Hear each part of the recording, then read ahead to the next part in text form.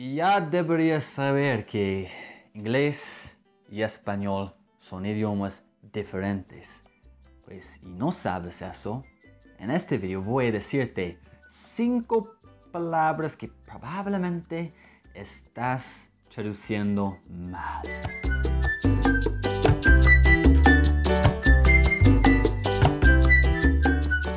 Hola a todos, es su profe favorito, ¿cómo me llamo? Kyle, exactamente. Y si no me conoces, soy el profe favorito del pueblo latino. Sí tengo Twitter, Facebook, Instagram, profe Kyle para los 3.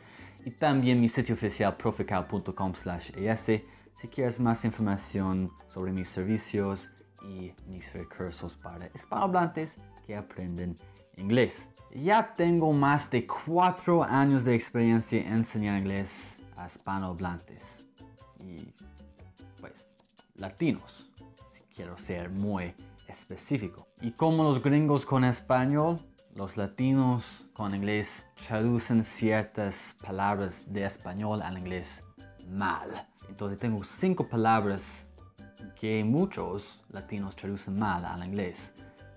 Vas a descubrir cuáles para que puedas evitar esos problemas en el futuro.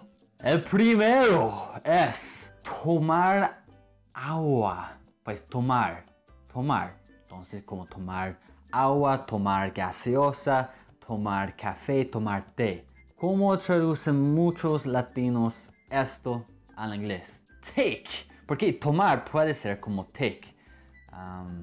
De verdad no puedo pensar en unos ejemplos de como tomar como take en inglés. Como tomar tiempo. Pues hay ejemplos.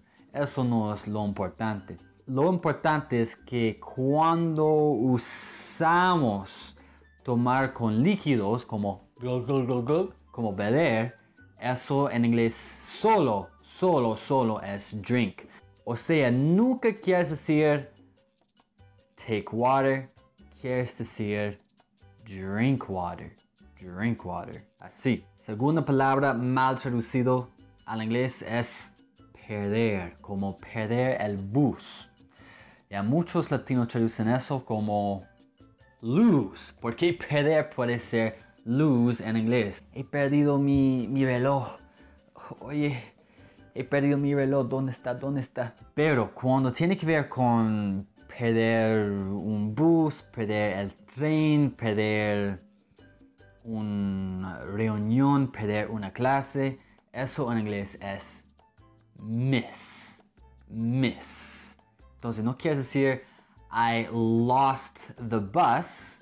De verdad puedes perder un bus, como you lost it, como eres dueño de un bus y después se desaparece. Como ay Dios mío, ¿dónde está? No sé dónde está. Pero normalmente cuando personas dicen que han perdido un bus, significa como el bus ya se ha ido y no estás en este bus. En inglés deberías decir I missed the bus. La tercera palabra mal traducida por muchos latinos es carne. Carne, sí. Y carne tiene que ver con carne pues de verdad, depende. De mi experiencia depende del estudiante, porque unos latinos saben que como carne es beef y solo piensan que todo carne es beef, o unos saben que carne es meat y piensan que como carne de vaca es meat también, pues es meat. Voy a explicar ahora. Carne de vaca es beef, eso es beef. Y carne en general, como flesh de animales, de algún animal como pez, puerco, pollo, lo que sea, eso es meat. Entonces no deberías decir I want some meat tacos please, porque los gringos no saben qué es un meat taco. Pues un meat taco puede ser un fish taco, a chicken taco, a pork taco, I don't know, maybe even be like an oyster taco, who knows, a shrimp taco. It could be any of those things. Puede ser cualquiera de esas cosas. Pero si quieres un taco de como carne de vaca, carne asada, por ejemplo, eso sería como beef taco. Por ejemplo, taco de lengua, que es un tipo de taco mexicano, como eso sería I want a beef tongue taco. A beef tongue taco. A meat tongue taco no tiene sentido. Beef tongue taco sí tiene sentido. La cuarta palabra que traduces mal, quizás, eso es recordar, ¿sí? Muchos latinos traducen recordar como record al inglés. Entonces dicen algo como, can you record me what you just said? ¿Sí? Pero eso no es, can you record me what you just said? Eso debería ser, can you remind me what you just said? O también latinos dicen, I don't record when he came. Pero eso debería ser, I don't remember when he came. Entonces recordar nunca se traduce como record. Y la última palabra que probablemente traduces mal, eso es chocar. En español, chocar se traduce como dos palabras, pues en inglés. Esas dos palabras son crash y bump.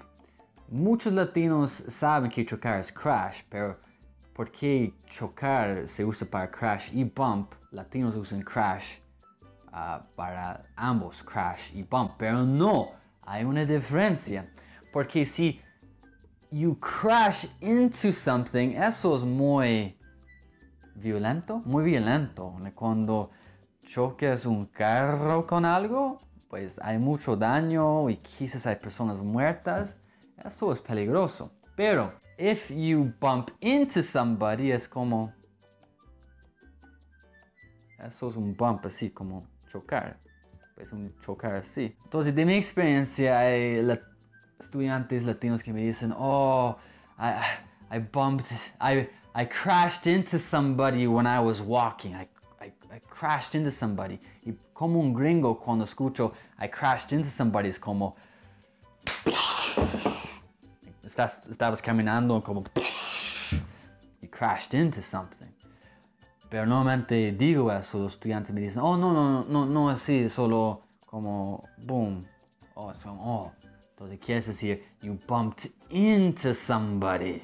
You bumped into somebody. Entonces, crash, muy violento. Y bump, no tan violento. Es como boom, bump, boom. Nadie lastimado, ¿sí? Todo bien. Entonces, ellos son 5 palabras que muchos latinos traducen mal al inglés.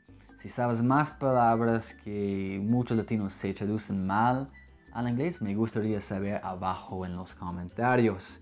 Y si te gustó el video, dale un like y suscríbete al canal. Si aún no te has suscrito al canal, y haz clic en la campana si quieres recibir notificaciones cuando estreno videos nuevos.